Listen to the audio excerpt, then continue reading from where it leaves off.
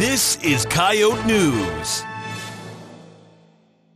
Spring is here, which means new possibilities and perhaps new relationships. In this week's Out and About, we asked students what the worst first date would be. Here's what they had to say. The date having bad, bro. Probably an amusement park, because I like hate amusement park rides. Like I hate roller coasters and stuff like that. So I'd definitely be like really scared. I want to go out and like have that be my first date. She ain't brush her teeth, and I gotta sit there the whole date, and her breath stink.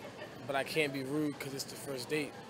Okay, so he makes me watch The Wolf of Wall Street, and then we talk about stocks for the remainder of the date.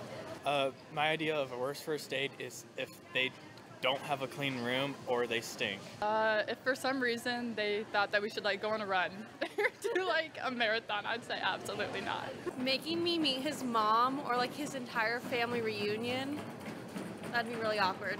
It's happened.